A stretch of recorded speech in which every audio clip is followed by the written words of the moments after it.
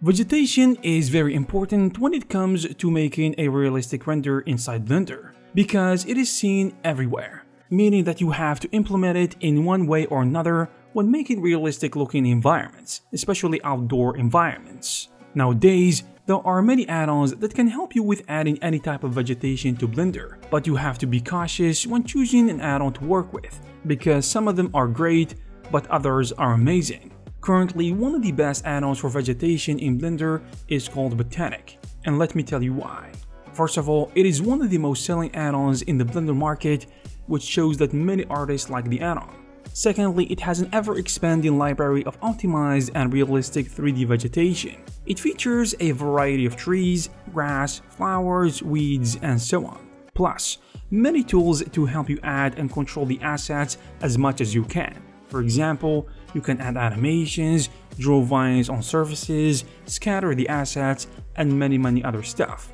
Recently, the Botaniq add-on had its 6.8 update, and although it is just a small update, it came with many new assets and big changes. The first thing you notice with the update is the new category of assets, which is the Mediterranean climate assets, and it came packed with 15 new assets. These include trees, shrubs, and different types of grass, which can be found in the dry Mediterranean climates, such as North Africa, the Middle East, African savanna, and also American shrublands. So you can find some famous and long-awaited plants and trees such as olive trees, sage bushes, and also umbrella thorn trees. Additionally, another thing that Botaniq offers is direct integration with Geoscatter, which is one of the most important add-ons in Blender.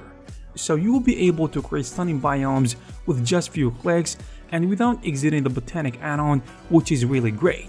This means that you can easily populate a large scene, and you can effortlessly create a massive forest, or even add a large landscape to make your scene look amazing. What's good about creating biomes with Botaniq and Geoscatter is that you can add as many assets as you want without worrying about your computer being slowed down, which is one of the most important issues that a lot of people face. Another thing that you will notice about this update is that the material system has changed because it has been reworked and cleaned up completely. So now it will enable you to finally utilize the attribute system.